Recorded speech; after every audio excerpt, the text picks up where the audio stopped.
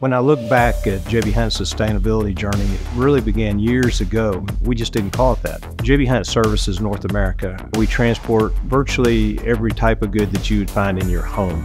Last year, we publicly announced a goal to reduce our carbon intensity from a baseline of 2019 to the year 2034 by 32%. So we're looking at all these ways where we can improve efficiency, improve sustainability, reduce the cost for our customers, and with the help of Chevron Renewable Energy Group, we actually had 11% biodiesel fuels in 2022. And that's a substantial amount of gallons when you see that we go through 200 million gallons of diesel a year. Anytime we can reuse any sort of waste we have and get the benefit of that, we all need to work hard to do that. In addition to the education that Chevron Renewable Energy Group has offered to us, where it really matters is being able to come up with those gallons and get those gallons delivered to our location so that we can have that fuel in our trucks and hauling the freight for our customers and offering them a more sustainable solution.